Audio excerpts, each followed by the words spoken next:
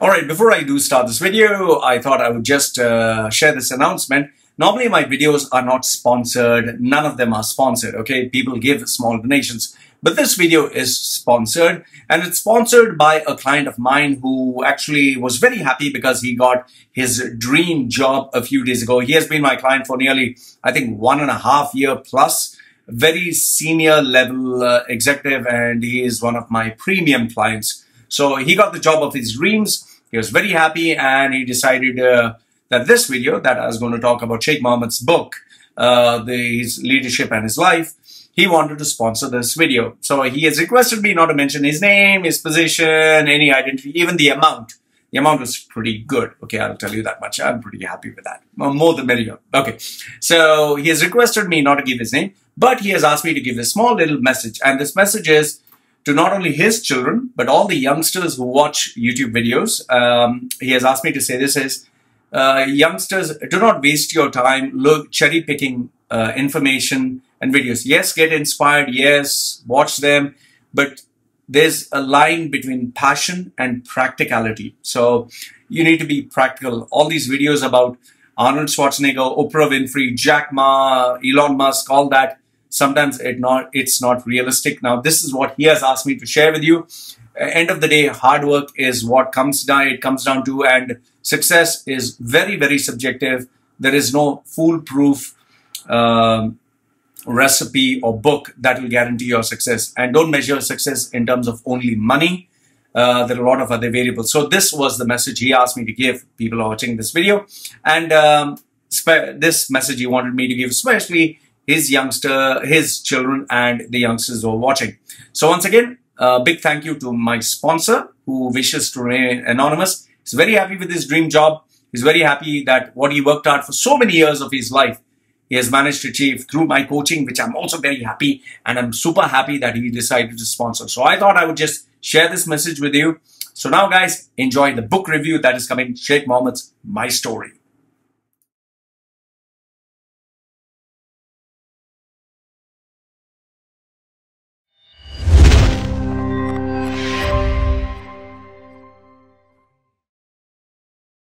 Hi there, Lloyd Machedo. We need you from LloydMachedo.com. Who's Lloyd Machedo and Think Personal Branding?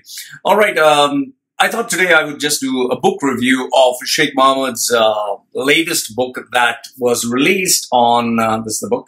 It's 50 years, what's this? 50 memories of 50 years of service. Okay, so this book was released in, I'll give you the exact date, January 13th, 2019. It was courtesy Gulf News that said that 50 stories in 50 years, Sheikh Mohammed's latest book. And his new book, Qissat, My Story, contains powerful insights into his life and mind. So the minute I happened to hear about, okay, he has released a new book, I was like, okay, fine, I need to get this book. Because if you are a follower of my channel and if you read my articles, you know that I did the review of his previous book, that is My Vision. That is Challenges in the Race for Excellence. And I also put a book review. So the book that is Vision, the first one, that is this one. The book that is The Vision. This one, I gave it a slightly positive review. I can't recollect what exactly was the score that I gave it, but I gave it a slightly decent score. And I also said that it's a recommended reading. So many people ended up saying, okay, Roy, then I'll purchase the book. And I also told people why you should purchase the book. What is the reason to purchase the book? And what can you expect from the book? I'll put the links below so you can check the written review as well as the video review. But when this book came out, I had, I had reservations for it. On one hand, I was pretty excited. I was like, okay, fine. A new book is coming by Sheikh Mohammed. So it can be good. But then when I read 50 years of 50 memories for 50 years of service, I was more like, okay, so he's going to share 50 stories. So obviously, the first thing that came to my mind, these were my thoughts. Like, if it has to be 50 stories, now obviously you cannot put 10 pages per story. So then it'll be 500 pages. It'll be a really big book. It's like Timothy Ferriss or, Tribes of Mentors or Tools of Titans. It'll be a really fat book. But then I was like, I don't think it's going to be 10 pages. Maximum, it'll be 3 to 4 pages per story, or they'll try to condense the story. So I had my reservations, and I kind of knew, I was not too sure, that this book wouldn't be as good as Visions. However, kept an open mind, and lo and behold, one day I decided, now it's time to read this book, and I'm going to read the book. I sat down to take the book to read. To just let you know, the book, even though is roughly how many pages? I didn't even see. It's around 300 pages, 306 pages. The book by itself, let me show it to you so that you can see it for yourself. The book by itself is, you know, the font, if you can see the font, it is not, there's a lot of space, there's a lot of gaps in the font. Like, for example, if you see the picture takes almost one full page, and then the font, there's a lot of gaps. So it's not like one of those condensed versions. Like, so you can see this.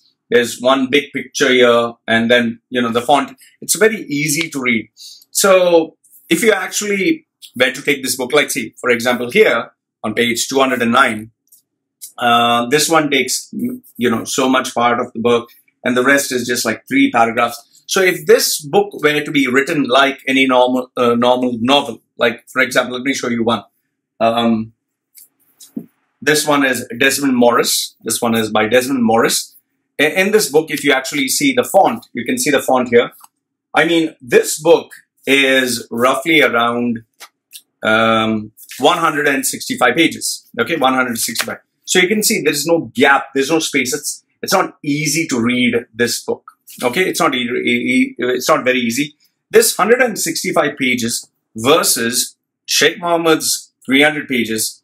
This book would have taken,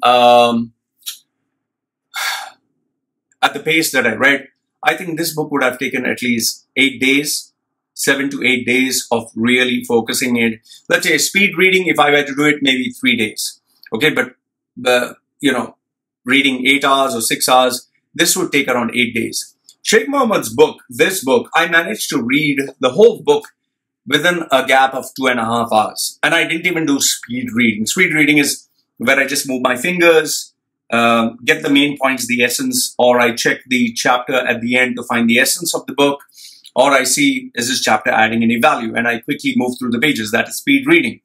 So I read Sheikh Mohammed's book at a normal pace, like every line, every word, trying to understand what is he saying, who's he referring to. So still, it took me 2.5 hours, let's say roughly 3 hours. So the first thing which you should know about the book is it's very easy to read, plenty of pictures, plenty, not few, plenty of pictures. He has shared some really nice pictures, like, for example, you'll get even photographs when he was in the army, which clean shaven, nearly clean shaven, which I didn't expect. I'll show you that photograph. You see this? This is Sheikh Mohammed. If anyone would have showed me this and said, can you guess who this is? I would have no idea who this is, because this is Sheikh Mohammed clean shaven. Actually looks much better with a beard. And then there is another photograph of him when he joined the military in the UK. And this is how he looked. Actually, he looks like one of those South Indian, Mangalorean guys, or if you'd actually look, you wouldn't say he's an Arab local. So the beard actually looks much better on him. So, when I met a Arab local in a British Airways from London, I thought he was Bangladeshi.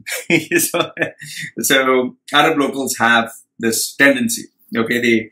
With the beard and with their kandura, they obviously look different. So anyway, so now this, the book actually was really good. In the sense that the 50 stories that were there, they were small. They were just 2 or 3 pages, maximum maybe 4 pages, and they were very easy to read. Okay, so 50 stories of 50 years of excellence.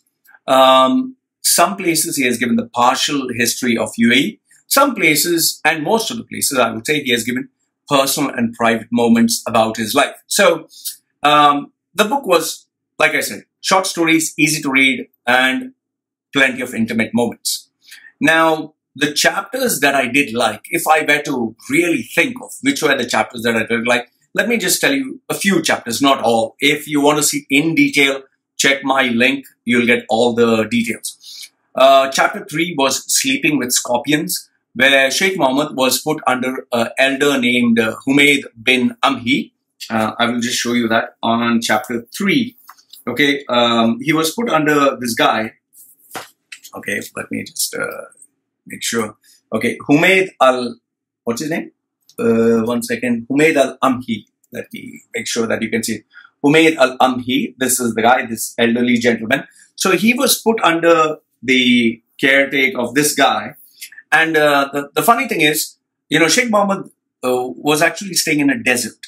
He was staying in a, that is how Emirati locals, why do we always tease them from camel to Cadillac? Because the actual Emiratis, the pure Emiratis, the real Emiratis used to stay in the desert. They didn't have these expensive Lamborghinis and Ferraris and taking bank loan and buying cars they can't afford, four-wheel drives. No, they were actually very simple people. So Sheikh Mohammed used to stay in the desert.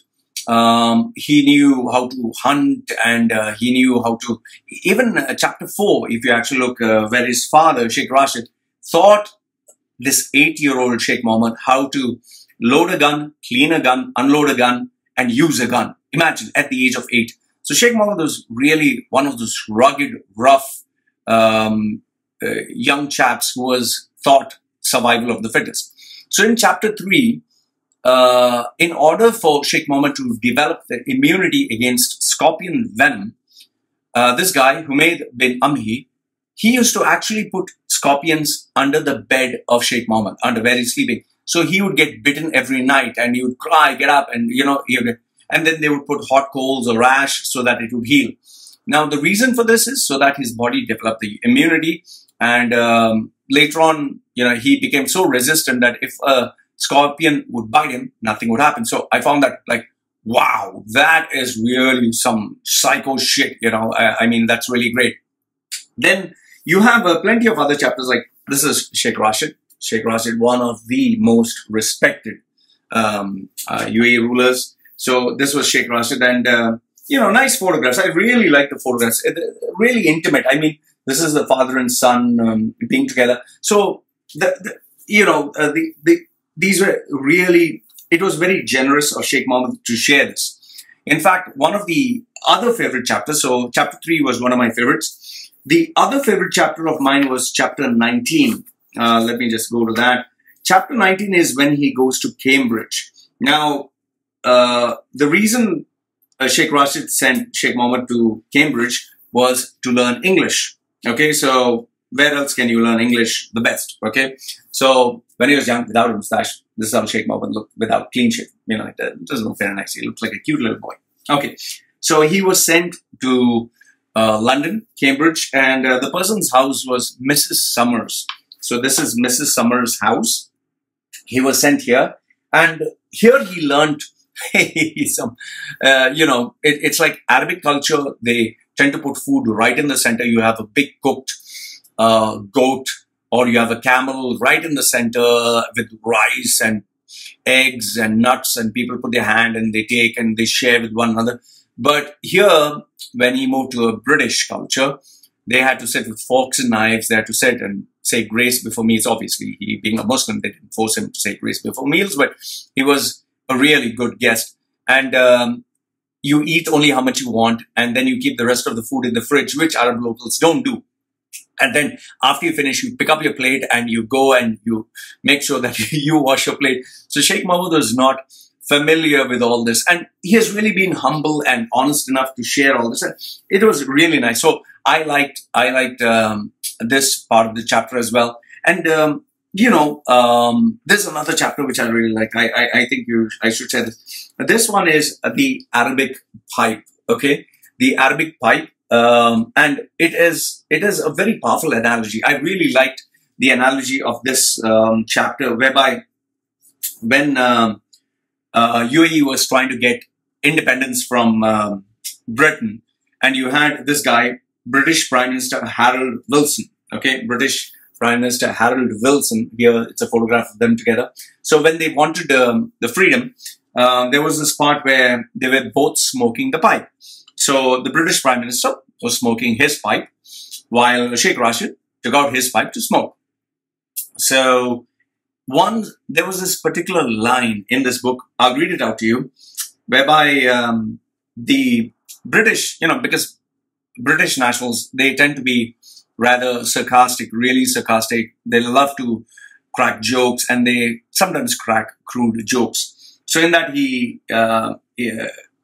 British Prime Minister told Sheikh Rashid, obviously they must have been close. So he said, as you're smoking, look, my pipe is bigger than yours. You can actually even relate it sexually, like, my pipe is bigger than yours. So although I would say that he said it, but not in a crude way, but because he was friends. So Sheikh Rashid, with his wisdom and his wit that he had, so he smiled, looked at Sheikh Mohammed, and then he looked at Wilson and said, tell Wilson, I agree with him, that his pipe is bigger than mine. I agree with him.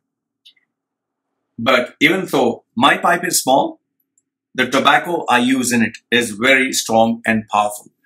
Absolutely brilliant. I really loved it. I mean, these are moments that you really look forward to reading and understanding, and the book really shared these bits. There was also a part where, I'll tell you which chapter, he speaks about, in chapter 37, where he brings about Emirates Airlines. This was a nice photograph that, I think is pretty hard to get. So this was another one. So really nice ones. And then obviously the departure of Sheikh Zayed. And here, by the way, is a good photograph of Sheikh Maktoum, Sheikh Ahmed, and Morris Flanagan. I hope I got that name right. So these three. So really nice book. And in the end, he addresses the future of Dubai. Okay.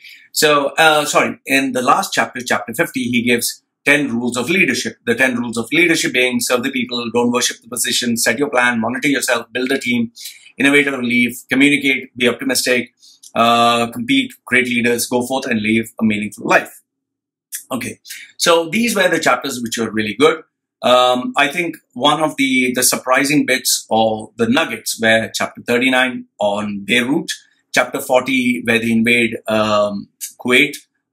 Iraq invades Kuwait, chapter 41 where Sheikh Zayed, Sheikh Mohammed and Saddam Hussein actually made up. Chapter 42, which I was surprised, was Bashar al-Assad of Syria, who was actually close friends with Sheikh Mohammed. And chapter 44, that is Muammar Gaddafi's relationship with Sheikh Mohammed. He really wanted to make a positive impact in Africa, but Gaddafi was a jackass. Anyway, he didn't say that, but that's what it is. So these were the parts that I liked about the book. However, there are plenty of drawbacks in the book. Some of the drawbacks being, the main drawback being is, when he came out with the book, The Vision, he brought out the best stories of his life and he shared them. So when he decided to come out with another book with his stories once again, so obviously you've given the best. So, it would be a little hard for him to pick up new stories. Although in this book, there are those stories like when they hijacked the Japanese airlines. I'll give you the exact chapter. That is Flight Ordeal 404, chapter 30, Japanese Airlines Flight 404 being hijacked and how Sheikh Mohammed went with the negotiations. Then chapter 32, the hijacked Lufthansa Boeing 737 carrying 91 people. So these were the bits that were shared, and also his relationship with other countries. So these were the rare ones. However, the other chapters I felt were just fillers. For example, I'll give you specific. Chapter 5 speaks about chapter 5, chapter 6, and chapter 7 speak about Sheikh Mohammed's mother, Latifa. Chapter 5 says, my first love, that is his mother. Chapter 6 says, Latifa, once again, the gift of life. And it speaks about what his mother taught him. And chapter 7 is farewell to Latifa, her death. I felt 5, 6, 7 could have been one chapter. Then you have the same thing with chapter 11 and 12, which speaks about Sheikh Rashid bin Said, his father. Chapter 28 and 29, which speaks about independence and the unification of a single army, which I felt could have been the same. However, the biggest drawback in the book, the biggest, was chapter 14, 15, 46 and 47. And mind you, these were the biggest chapters. Chapter 14 is about his horse. Chapter 15, which was 8 pages. Chapter 15 is my first race, which is again about a horse. Same horse, 8 pages. Chapter 46 is the finest horse in the world, Dubai Millennium, which is 7 pages. And chapter 47 is once again about Dubai Millennium, which is the largest chapter in the book. 13 pages is about Dubai Millennium.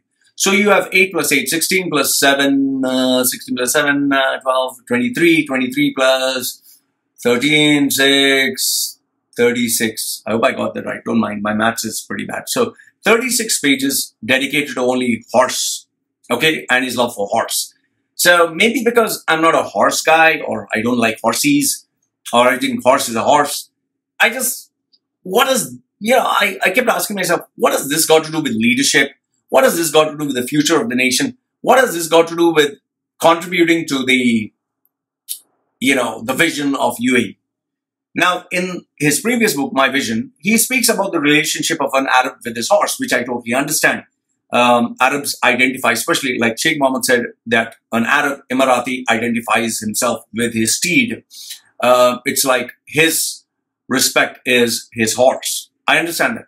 But then having so many chapters related to a horse and winning the horse didn't make any sense. In fact, my thoughts went about how Sheikh Mohammed had to shut down all the stables because of the steroid abuse scandal that they discovered steroids. All his horses were using steroids, and in 24 hours, he shut them down. You can just Google search this. So I just felt that, okay, the horses chapter were a total waste. And then you have these chapters which I felt were a total waste of space.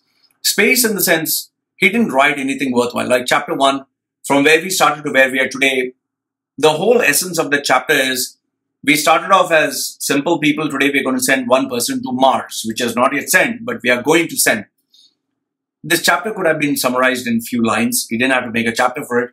Then he speaks in chapter 18 about Maktoum, his brother, which, he identified him as a caring, loving, sweet person, but none of his economic policies, none of his leadership, words of wisdom, nothing was mentioned there. So I really wondered, what is the point? Chapter 13 was an absolute fiasco. It's about his little cave, how he has a small little room where he just bought all animals, that they have snakes, scorpions, all these animals in the room. It didn't make any sense. Why did he have that chapter? And chapter 23, Help from God. It's not because I'm an atheist, but it was just a mishmash of he believed in God and he went to Mecca for his pilgrimage. So these 4 chapters, I didn't feel added any value at all. But like I said, me being a fan of Sheikh Mohammed, there were plenty of other chapters that I did read. I have mentioned in the article which are the worthwhile ones, which are the ones which are totally amazing. Last if not the least, if I were to give the moment, the conclusion, okay, the conclusion, the final, I would say that this is a book that was brought out as a souvenir because Sheikh Mohammed was celebrating 50 years of leadership, which is really mind-boggling, which is amazing. I mean, just think, you are in a position of leadership for 50 years of your life. I can't even wrap my head around it. Sheikh Mohammed started his journey into this leadership at the age of 19, which is just unbelievable, okay? And he has really dedicated his life to Dubai. Whatever Dubai is, because Sheikh Mohammed. So hats off. So that is amazing. But then coming out with a book, trying to commemorate that is hard enough. But then you're trying to match 50 years with 50 incidents. And that also the 50 incidents which involve you. It's not easy. Like if I were to ask you, can you think of 50 moments of your life, special moments of your life? I'm pretty sure you'll come out with 10. Maybe you'll come out with 25 or 20. But then beyond that, you'll be struggling. You'll be like, okay, what do I mention? What do I say? So it just dilutes itself. And Sheikh Mohammed has gone one step far ahead. He came out with his book, My Vision, where he gave the best stories over there. And now he has come out with the second book, which has to not only take, and that is why you'll find many stories interlapping between My Vision and this one. So that was the biggest challenge. However, if you were to ignore the overlapping of the stories, okay, having chapters for the sake of having chapters. The one biggest criticism that this book would get is the book only praises Dubai. The book only applauds Dubai. The book only talks about the good stuff of Dubai. Sheikh Mohammed, being a leader, has not mentioned one single mistake, one single error, one single fault or flaw at all about Dubai, about UAE, about himself. I mean, I was looking forward for where Sheikh Mohammed would say, yes, I have made mistakes. And after stating that, what were the mistakes? I was looking forward to. He could have mentioned the Palm Island. Well, he didn't. Maybe because he's afraid of investment problems. The dredging, the challenges that they're facing with the Palm Island. Maktoum, they expected, 800 million or 200 million passengers. It's not happening. Only 20 million and it's declining. He didn't mention at all about the $20 billion that they have to pay Abu Dhabi or the world. He didn't mention a single failure. In fact, one of the statements that he has put there is about UAE not being afraid of challenges. It is looking forward for challenges with competition. If that is the case, out of great humility, I want to put forward this question, not just to Sheikh Mohammed, but to UAE. If you're not afraid of competition, why is a local Arab Emirati salary 4 times, 5 times, 10 times more, same position, same responsibility, same everything, to an Asian? Why the gap? Is it racism? If it's not racism, then why this special preferential treatment? Why? Because they are UAE locals. Yes, I understand that you want to support them, you want their support, so you're paying them extra. Why are you giving them such a big discrepancy? Is that how you make them competitive? By giving them 10 times more? If I wanted to make someone really competitive, I would make the playing field, I would level the playing field, pay the same salary, local, with Arab, with British, with everyone. You compete. Let your output, let your results do the talking. Like a salesman, you bring more sales, I'll pay you more money. So that is the first challenge that I give. If you say that UAE is competitive, why the difference in salary? That's the first one, which I can challenge you. No Arab Emirati local or no UAE, anybody from UAE can give me the answer. Because checkmate, they know they are at fault. That's number one. Number two is, if you are looking for global competition, here's my question to you. Etisalat and Do. Etisalat and Do, which are monopolies, they block Skype, they block WhatsApp, they block Facebook, they block video chatting, they block free internet calls. And they have made it a monopoly where you have to subscribe to them. You have to take what they are sharing, their plan.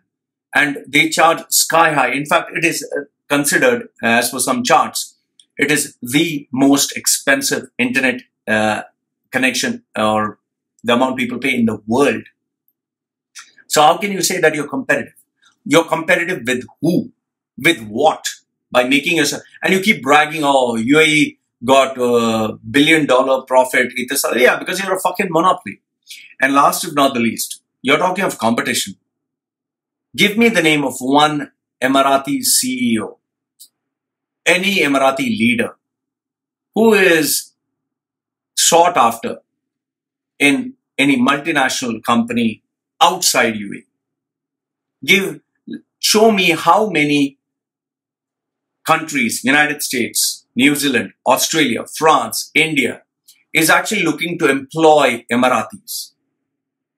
UAE is employing Indians. UAE is employing Pakistanis. UAE is employing Africans. UAE is employing Filipinos. Which country is employing Emiratis? You know, the reason they're not employing them is because they are like fattened with juicy big salaries in UAE. They can only work, it's not just UAE. Saudis and Qataris and Kuwaitis, they can only work in their country. They can't work anywhere else. They are unemployable. Nobody wants to employ them because they feel they deserve the sun, moon and stars. That's why these countries, this Middle East, will remain like the small piddly little countries that they are. Nobody wants to employ them because they have to pray 5 times. They have to go for their break, come to office late, go home early. and they have their egos up their bloody, I don't know where. And these are facts. You can correct me if I'm wrong. And last, if not the least, the biggest criticism of the book, the biggest. Sheikh Mohammed has mentioned, we started this project, that project. He keeps, Dubai or UAE, especially Sheikh Mohammed started this trend where they would announce big projects every single time, which is great, because that is what gives amazing publicity. Like, right now in the newspaper is flying taxis, then the mission to Mars. So they are always, like, even World Trade Center was the first largest, biggest, tallest building in the world until United States came out with, those two towers. So UAE has been really trying to stand out. Like even the Palm Island, it's an incredible structure. Whatever said and done, even though it's a failure, it's an incredible structure. But then UAE is very good at announcing projects, at trying to be the first to announce. But if you actually compare number of projects announced and number of projects completed and successfully delivered, one is completed, one is delivered and maintained, there's a massive discrepancy. Now you are announcing about, we'll send the first man, first Arab to the moon, first Arab to the Mars. Great announcements. What about the existing incomplete projects? Like you are supposed to pay 20 billion to the world or Abu Dhabi. There's no news about that. All these, the world on water, the world, those islands, it was announced, never completed. Palm Island 1, 2, 3 was announced. Only one is completed. Waterfront and, all those gimmicks that they are going to build a city in water, underwater hotel and this and that. All these were great announcements, like a tower that will rotate individually, will rotate. Then even Expo 2020 tower, there was this tower that was announced and now it's vanished. Now they're coming out with this new tower which has a fingerprint of Sheikh Mohammed. All these are great announcements. Like even in the book, there is the Al Maktoum airport, which is supposed to be the largest. It's a fiasco. It's empty. It's hardly being used. Now only it's being used right now as we speak, this current date. If you're actually looking April 19th, 19, it's being used because the runway is closed. That's the only reason it's being used.